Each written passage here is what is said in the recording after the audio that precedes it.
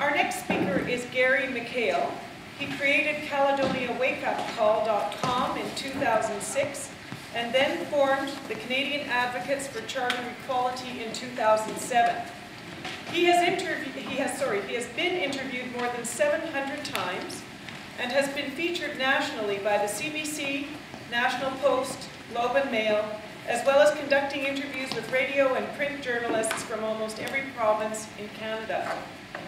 Gary has authored The Cost of Native Occupations and co-authored Legalized Myths of Illegal Occupations and the Human Cost of Illegal Occupations. These reports have been downloaded more than 86,000 times. Welcome, Gary. Thank you. The title of my presentation is The Face of Aboriginal Sovereignty versus the Rule of Law in Caledonia. I'm sure most people in this room are not aware of the events that took place in Caledonia other than a few news stories. My PowerPoint presentation will try to inform you of some of the things that have taken place, and my oral presentation will try to deal with the issues of rule of law.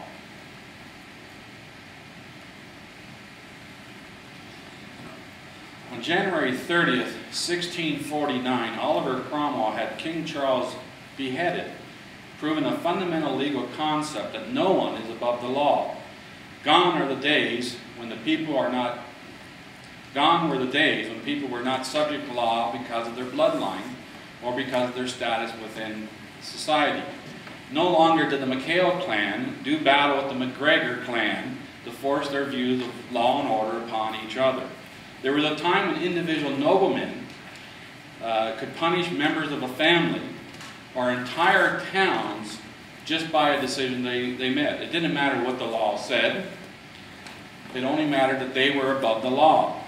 Today, whether you're the Prime Minister of Canada or the person on the street, the rule of law means that you are equally subject to law and equally protected by the law. Throughout the world, whenever people have been victimized by the state, the solution has been to establish the rule of law. For example, the systematic killing of Jewish people by Nazi Germany has not produced a group of people who see all Germans as evil or that Germany needs to be attacked. For 60 years, we have witnessed the Jewish people respecting the rule of law, seeking to prosecute Nazis, not persecute Germans. We have never seen examples of Jewish people wearing masks, carrying baseball bats, attacking German people in the streets. Justice and the rule of law go hand in hand to ensure that people can live peacefully amongst each other. We live by the rule of law. We do not live by the rule of thugs. The rule of law in the United Nations.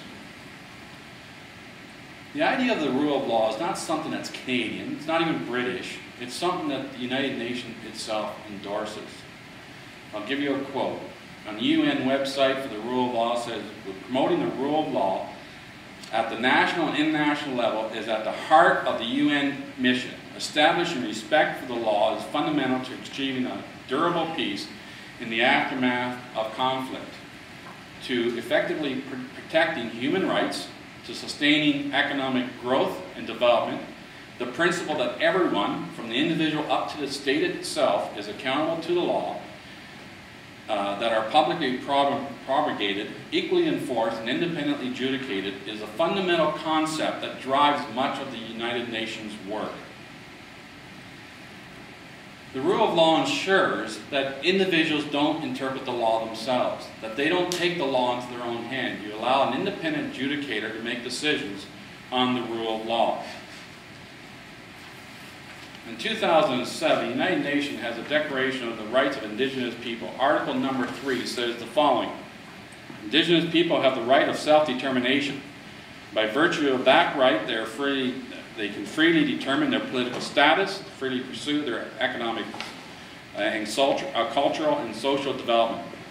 However, in the preamble of that declaration, they say Indigenous people are equal to all other people.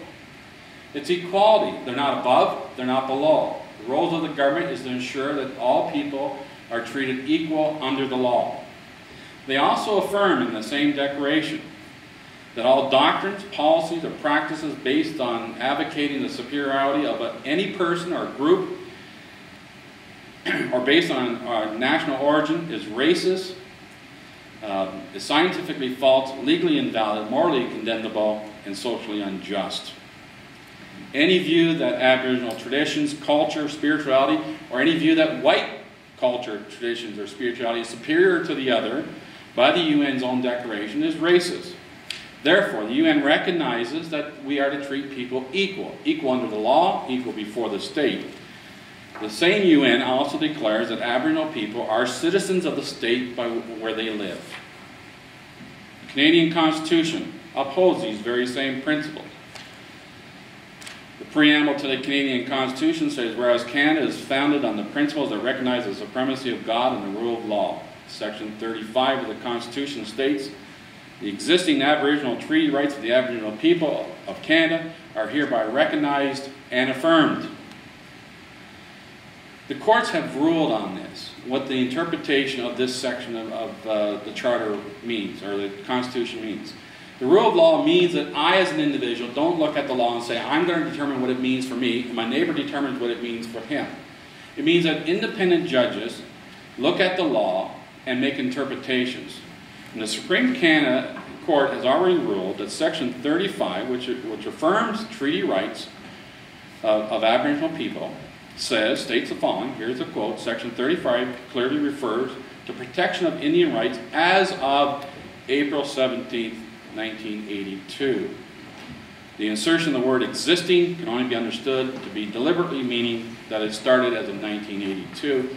It's not my constitution, it's not my interpretation, but they go on to say that that section of the Constitution was not meant to turn back 200 years of history, but in actual fact was to ensure that whatever rights natives had protected under the government, whatever treaties were signed or will be signed, will be recognized by the Canadian government.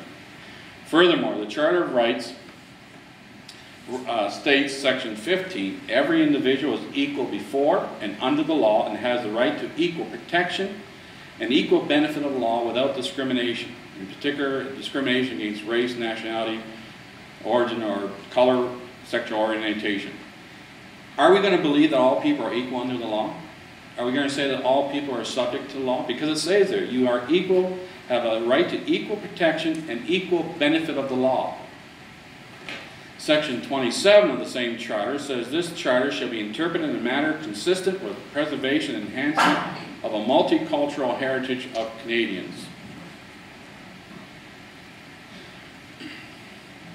It has been said that Aboriginal people are not subject to the criminal code. In actual fact, this issue has been addressed by every single provincial court, it's been addressed by every superior court in the province, in every province, and has been addressed by the Supreme Court of Canada itself. In one case, I'll quote from R versus David. In 2000, it says, here's the statement, Mr. David claims, essentially a claim for full Aboriginal Mohawk sovereignty is not a novel one. It has been proposed that has been considered by Canadian courts on numerous occasions. It has never been accepted, and I am certainly bound to reject it as well. Canadian sovereignty is a legal reality recognized by the law of nations. Claims as such has been advocated in this case by Mr. David does not make that reality less real. The Supreme Court has upheld that view of Canada's sovereign and that the criminal code applies to all people. There's an inherent problem in the view of some of the protesters from Six Nations. Their argument is that they're a separate sovereign nation. Well, that doesn't change the argument whether they're subject to the criminal code, because if an American comes up to Canada, he still, if he commits a crime, can be arrested and prosecuted under the Canadian court system. So being a sovereign nation doesn't change whether or not you can be prosecuted under the criminal code. If a Canadian goes down to the United States and commits a crime, he's not prosecuted in Canada, he's prosecuted in the United States. That's inherent in international law. So there are some who argue that the Haldimand Tract, which includes Caledonia, is not Canadian soil. So therefore, crimes committed by Six Nations people in the Haldimand Tract cannot be subject to the criminal code because it's not Canadian soil. Well, if we hold that view to be true, then it applies both ways. If a Canadian is not on Canadian soil, he can't be prosecuted for committing a criminal act.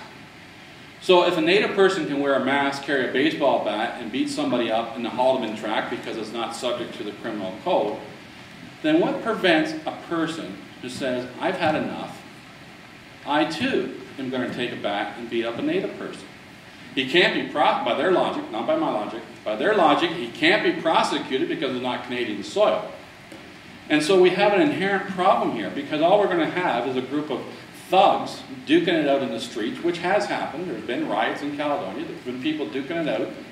There's been officers injured. There's a guy with brain damage. So these kind of situations have taken place. But if you're going to advocate a logic that says that in that particular stretch of land, the criminal code does not apply, then it doesn't apply to anyone, regardless of your race, because the law has to be equal for everybody.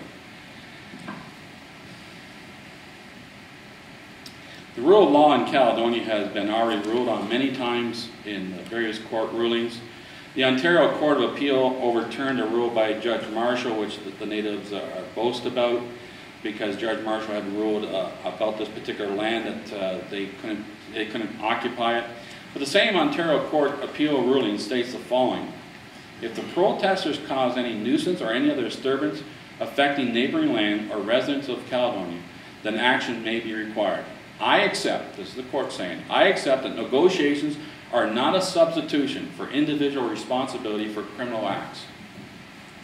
In another court ruling by Superior Court Judge Henderson, he says, I find the actions of the Haudenosaunee Men's Fire amounts to both criminal and civil misconduct. Their actions have interfered with the property rights of the Vortmans and can be characterized as nuisance, trespassing, extortion, and intimidation. He then further goes on to say the following about the rule of law. Before I conclude, I'd like to emphasize the rule of law. All people in Canada are governed by the rule of law as confirmed in the preamble to the Charter of Rights and Freedom. That is, all people in Canada are required to obey the law. All people in Canada are entitled to know that every other person in Canada is required to obey the law. If any person in Canada does not obey the law, the courts will enforce that law. In that way, the public can have some assurance that they can live in peace without fear of those who might choose to break the law. In closing, I'd like to point out that within my lifespan, I was born in the early 60s, we have witnessed the civil rights movement in the States going from where blacks could be lynched to a black man being the President of the United States. Generations of abuse by the state and by the white public came to a head in the 50s and 60s. Blacks had to come to a conclusion of how they were going to gain their rights.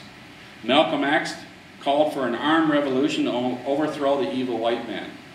Martin Luther King had a dream of equality where one day a person would not be judged by the color of their skin, but the content of their character, where the truth was self-evident that all men were created equal.